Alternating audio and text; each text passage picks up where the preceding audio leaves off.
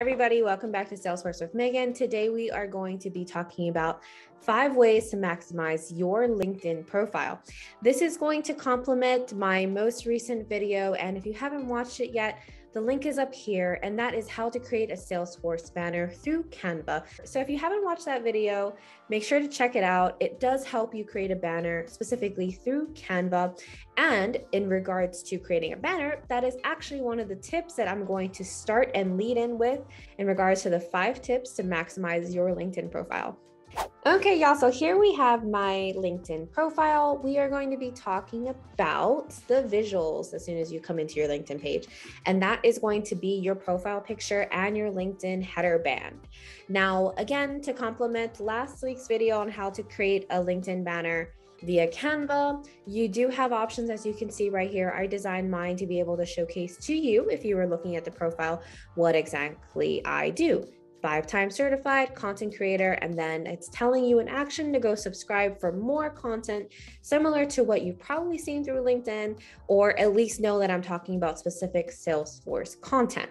Now, you can design your banner any way that you would want. I've seen some super creative designs, whether that be military folks that come on, you have people that love flows and they design their path perhaps with like a flow perspective.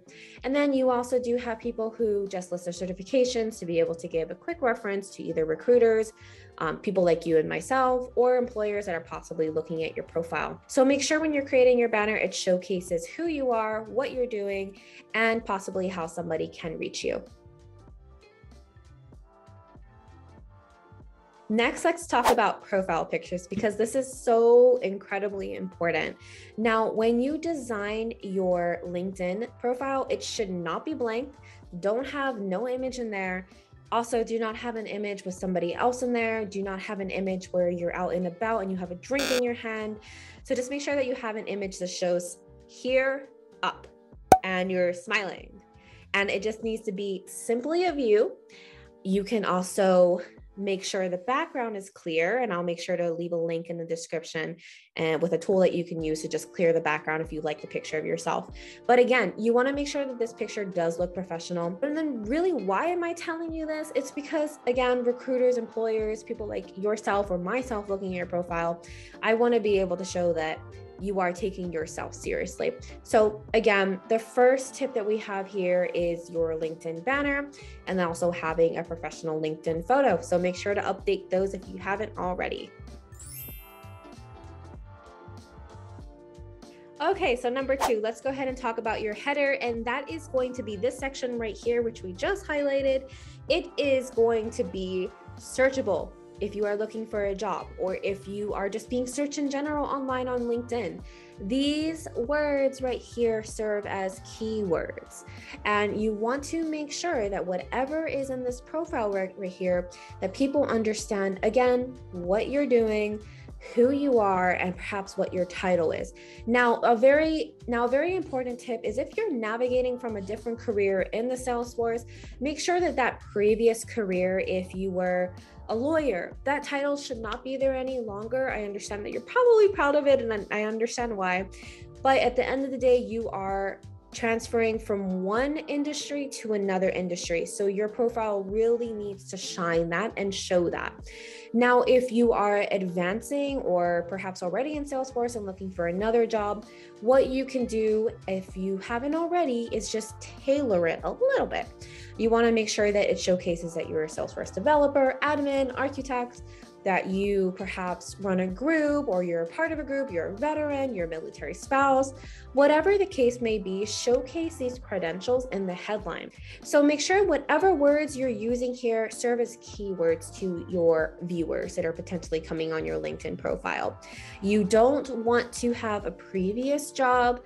You don't want to list anything that is going to be irrelevant for your Salesforce career. So definitely make sure to clean that up, make it presentable, and make sure that those keywords are in there for future people to check out your profile.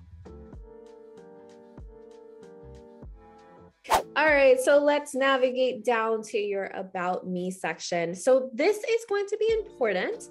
It also contains keywords. So you want to make sure that whatever you're talking about here is going to be searchable. Again, if you are in the Salesforce industry, tech industry, you're listing any quick references to perhaps coding experience that you have, Java, Python, languages as that. And then if you're a Salesforce administrator, if you're more focused on the marketing side, make sure that those keywords are entered into there as well. I would suggest hopping over to Salesforce/Trailhead and checking out the roles that you're in and finding those keywords. It does help provide you with information to be able to put into your About Me section here. So as you can see, I have Salesforce Associate Consultant. I love data visualization and design. I am a content creator and I'm in my Salesforce journey, helping others. That means I'm also training. So keywords, you're going to see Salesforce a lot. You're going to see content creator and you're going to see data. So those are quick references for people that are scouting my profile to be able to say, okay, well, she does A, B, C, and D. So make sure you clean that up. I do not recommend a paragraph. Again, people are going to be giving us a quick look over and you want to make sure that it's not that long, right? This long. You want to make sure that's just enough information to be able to find out more about you and to want to continue to get to know you. So for all watching, definitely make sure that you clean that up About Me section and you'll be good to go. All right, so let's keep going down to the experience section. And for those that are pivoting into Salesforce, we're going to talk to you for a minute, is that the further away that you are from your current experience, you want to make sure that you have 1 to 2 bullet points, 3 at max, because again, the further you are away from the position that you want to get into, to the industry that you're looking to get into, you want to make sure that you're showcasing just enough information to show that you were employed, how you developed into your Salesforce career, and what really pivoted you that way. You can, and I do suggest this to everybody that I talk to when we have LinkedIn reviews, it's to make sure that those previous positions, if possible, are tailored into Salesforce keywords or at least things that you've seen. So I created dashboards, I created reports, I trained users, I kept an eye on the KPI levels that are coming in, I was a service representative, whatever it may be, you can definitely always tailor it. Give it some thought, talk about it with people, and then don't feel like this is always going to remain the same for your professional history. It's going to change. You're going to think of things all the time. So make sure that you can always just hop back and edit it. Now, for those that are in the Salesforce industry already and just looking to grow, make sure that you do have your professional career listed in bullet points. It's always a quick way to be able to see, boom, boom, boom, you've done this. And again, piggybacking off of the previous comment to those coming into the industry, make sure that all those sentences and keywords are very Salesforce related if you do decide to continue going down the Salesforce path.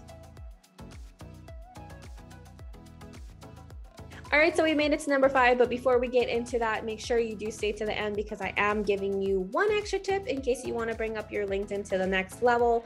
And just to hop into number 5, that is going to be your featured section. What is that? I didn't know about it either. That's okay. What this is, it showcases previous articles and posts that you've already posted, and it gives you an opportunity to showcase yourself again in the most fun way, and that is visually. What I really love about the featured section is that you can move it up and down just by clicking this, and it will allow you to drag and drop. So just in case I created something new and I still wanted to leave the Create a Salesforce banner, and by the way, you guys should check that video out. Link is right here. Link is down there. It's everywhere. So just make sure to know that you can move this up and down just in case there was a post that you wanted to showcase more than the other. And if you wanted to add something, you could just do it by here, add post, newsletter, article, add a link, or add media. And if you don't have anything Salesforce related, that's totally fine. I've spoken to a lot of people that just add previous career achievements that they have perhaps, or certifications that they've gotten outside of Salesforce, only if it is relevant to where you want to go. Specifically for military folks, if you have gotten any achievements and you've been recognized for them, definitely go ahead and add that in. For non-military folks watching this video, if you have data specific certification, Excel certifications, those are great to add in. Now, once you have advanced more into the Salesforce industry, you can start changing these featured posts because you're going to be advancing more. You're going to be completing more things, doing more projects, getting more hands-on work. So definitely make sure you update this featured section as you go. So there you have it, a really fun way to be able to showcase your achievements or your projects and the work that you've done in a very fun visual way. So definitely make sure that you do add to the featured section. So we've made it to the bonus section, and we're going to talk about 3 ways in which you can produce more content on LinkedIn. Now, specifically for Salesforce professionals, if you're wanting to post more and get more engaged on this platform, which I do highly suggest, and that is going to be just talking about your updates and what's going on in your Salesforce journey. How are you learning? What tool did you find to be most effective for you? It might help others. You can also talk about, well, perhaps you didn't pass your certification this time, and what are you going to do to do it next time? You can also talk about new things that you learned along the way. It doesn't have to be Salesforce related. I absolutely love hearing about productivity tips, and I know that is a crowd favorite. So if you are looking to post more on LinkedIn and get more engaged and meet other people and join communities, putting yourself out there is step number 1. So I really do hope that this 5-tip to maximizing your LinkedIn has helped you. If you have any questions specifically on how to grow on LinkedIn, have you done something right based on this ideas and feedbacks that I've given you, go ahead and put it in the description. Let me know if you also do like this type of content. Again, go ahead and give me a thumbs up, and don't forget to subscribe to the channel. It does help me know that you enjoy this type of content. So good luck on creating and updating your LinkedIn. Looking forward to seeing those changes. Bye, everyone.